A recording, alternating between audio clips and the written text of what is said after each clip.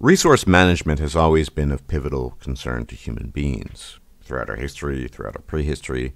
Of course, for most of that history, resource management entailed managing things like food, water, perhaps stretches of land, etc. But resources can take on a somewhat fluid definition. So, for example, in the modern context, electricity and heat and plumbing, these are also resources of a sort.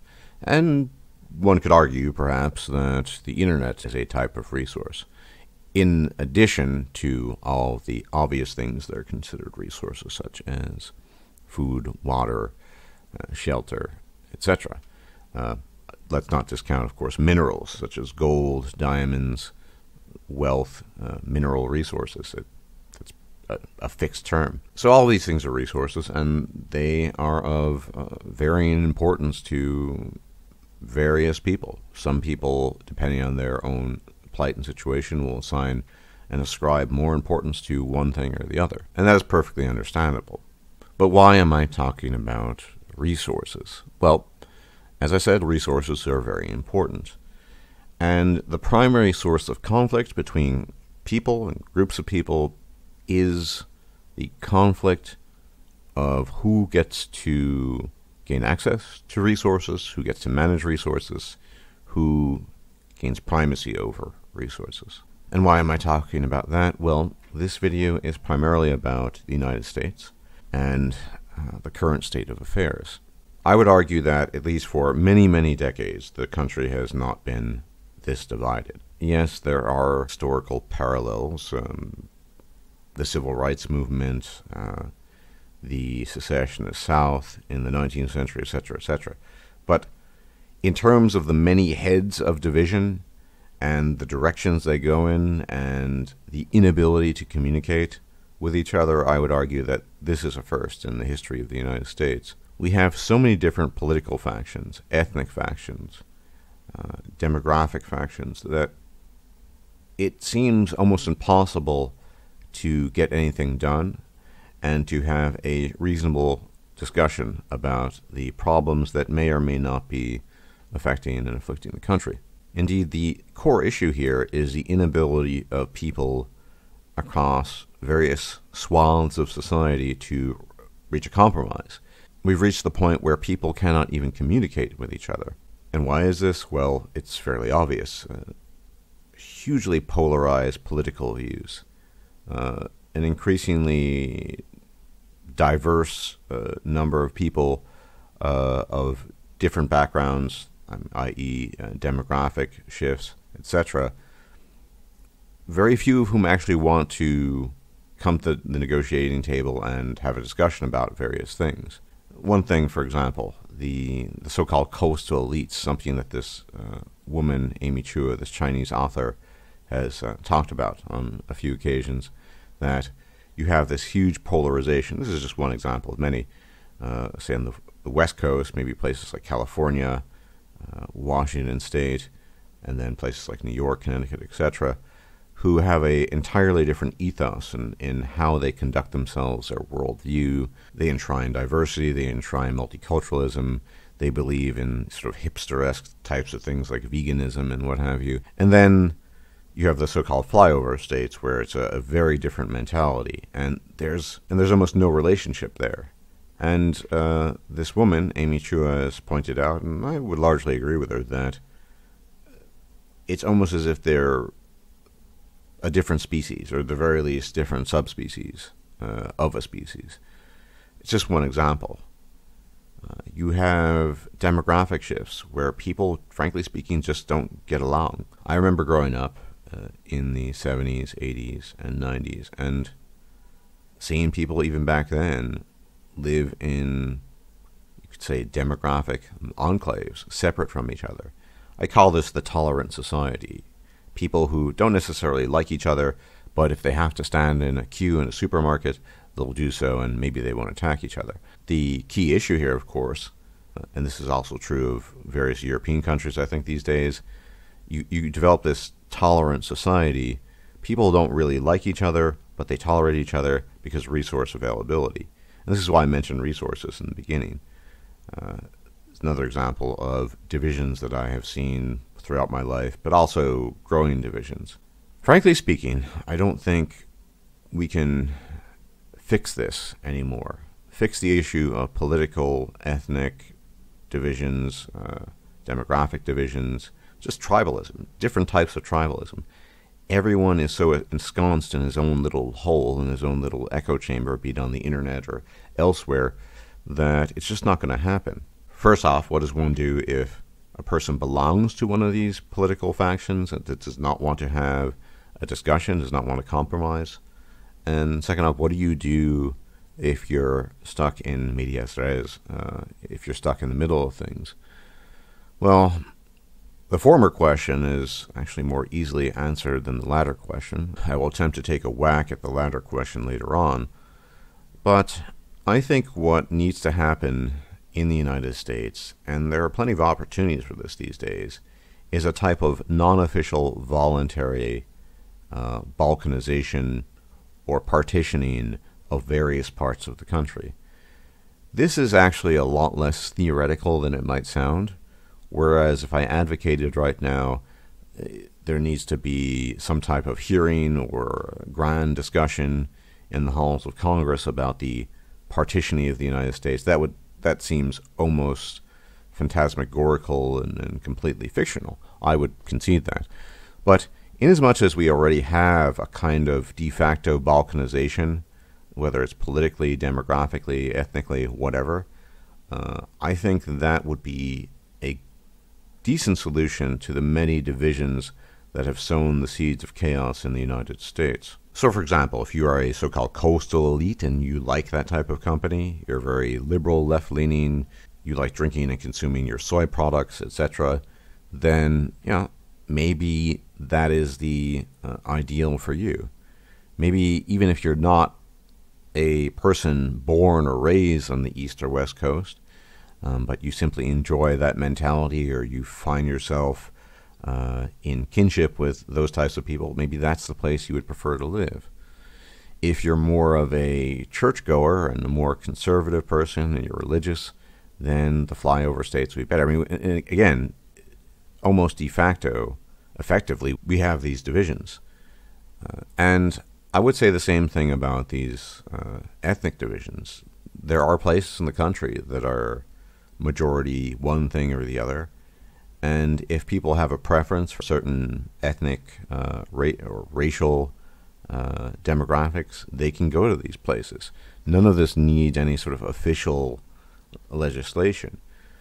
But I think the core issue here, and that's what I'm saying, is that people should voluntarily go to the places that they feel most comfortable with, whether it's for political reasons, ethnic, racial reasons, whatever, a combination thereof. Because I don't think we're going to solve this. The problem, again, is the question of resources. Who gets access to the resources? And that's the tricky issue where you then need compromise. So, for example, we all know who controls Google and YouTube. Let's be honest, it's the liberal coastal elites. They have a stranglehold on what's going on. And so, of course, it is a private company. They will inflict, if you will, or interject their views and their political ideology and philosophy on what's going on the internet, on the web. Google and YouTube are very good at that. We all know, as a matter of fact, demonetization, all these things. I have a video even as I speak now, even as I make this video, that has been sitting there for a couple of days waiting for a review to see whether or not it passes the test, the hallowed holy test that they offer. Nonetheless, it's clear that the internet is a resource and YouTube is a resource. And whose hands control this resource? It is the coastal liberal elite. Now, if there were a competitor that could arise and somehow offer some competition, that would be great. I'm not necessarily saying it would be a competitor arguing for my views, but I do think that this is the primary question. It's fairly easily done for people to voluntarily go to places that they feel most comfortable, in the company that they feel most comfortable. It's just that there's a dislocation of resources and accessibility. if you want to live in the middle of nowhere, say in South Dakota, you're going to lose access to certain resources, at least some of the greater resources. Again, another example would be research and science. Well, it's almost inarguable that most, not all, but most of the top universities and institutions that engage in very important research tend to be located on either the West or East Coast, and therefore fall within the purview of liberal coastal elites. And the directives they have will also then fall within their sphere of interest, and how things are conducted and the types of research and limitations, etc., etc. The final issue here is that in the public space, there's very little acknowledgement that people don't really get along, in air quotes, anymore. I would argue that people never really got along anyway, that at best there was this tolerant society where people don't talk to each other, but they tolerate each other's existence. And there are all kinds of reasons for that that would go beyond the scope of this video. But let's just say that people in former times got along better, and I would argue that they certainly were able to communicate better, because the internet has been a hugely polarizing thing, and believe it or not, the internet has bled over into real society. That from the mainstream there's this notion of unity, and that everybody is the same on any number of fronts, that everyone is an American, right? The problem is, if you actually probe some of these people and ask them what an American is, they can't come up with an answer. I've run this experiment on many people. Nobody knows what it means.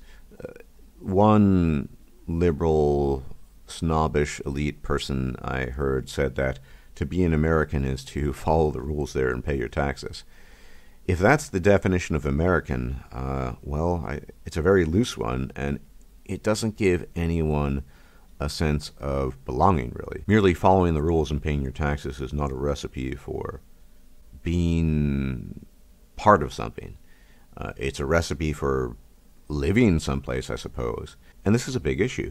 People want to belong to something, whether it's spiritual, political, racial, whatever.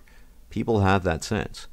And the, I would argue, inscrutable nature of what it means to be an American does not help that craving, that urge. Indeed, the whole reason why we have so many divisions these days across so many different lines is because following the rules and paying your taxes is not a sufficient recipe to create that sense of belonging and identity. What does it mean to be an American? Nobody really has a good answer to that.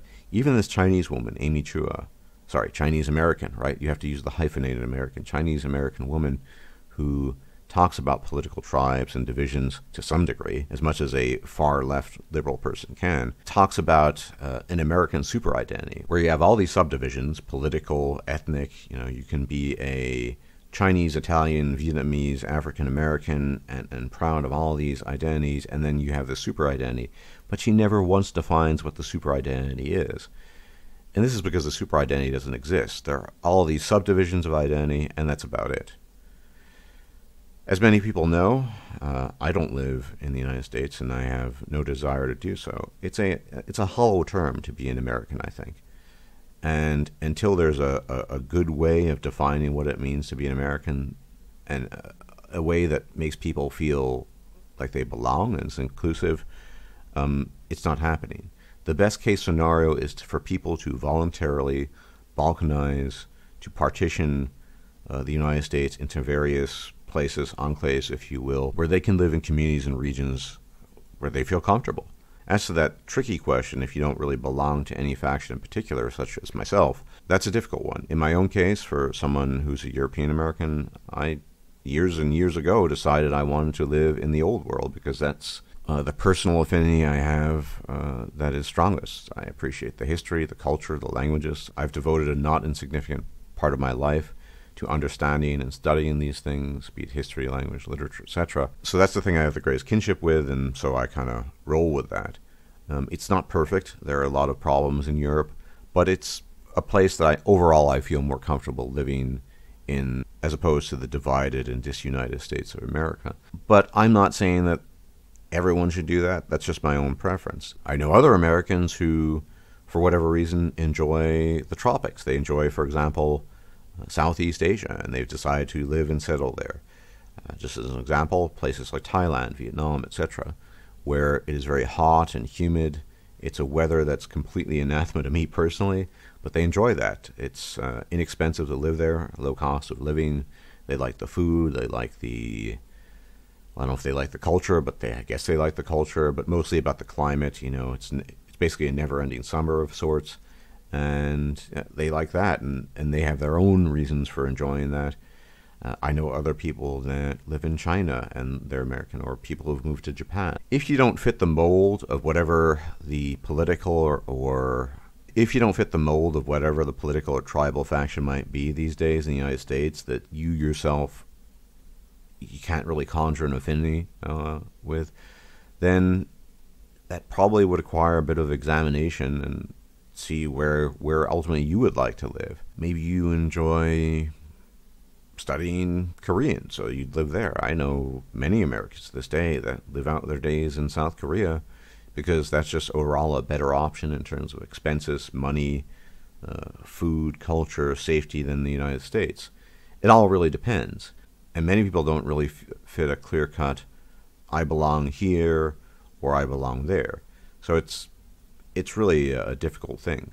But one thing I wanted to get across in this video is that the powers that be, the official powers, and I would say anyone who is a normie or part of the mainstream really needs to come to terms with the fact that the United States is more divided now than it's ever been in many ways because of the internet, because of polarization. People are quite literally oftentimes speaking in tongues to each other, and they don't understand each other's language, and nobody wants to come to the negotiating table. Even better would be an official division of the United States, but that's probably never going to happen. It has never really worked out historically. So voluntary balkanization, voluntary partitioning, to my mind, would be the way to go. And if you don't fit a particular mold, if you don't obsess over ethno-states, if you don't obsess over political ideology, whatever, then you need to take into account other factors, and those factors can vary from individual to individual. Some people will want to live in the United States, other people will want to leave the United States. And I think that's all there is to it, really. But I think the most important takeaway from this particular video is that there is no unity in the United States. People are speaking in tongues, and people don't, not only can they not get along, they don't even want to get along. They don't even want to attempt it. So let's just stop pretending that this is the case. And it's time to move on to a more realistic assessment of how things are and what can be done about these divisions. And again, as always, if I'm still alive, I will be uploading more content later this week. Take care, and bye-bye.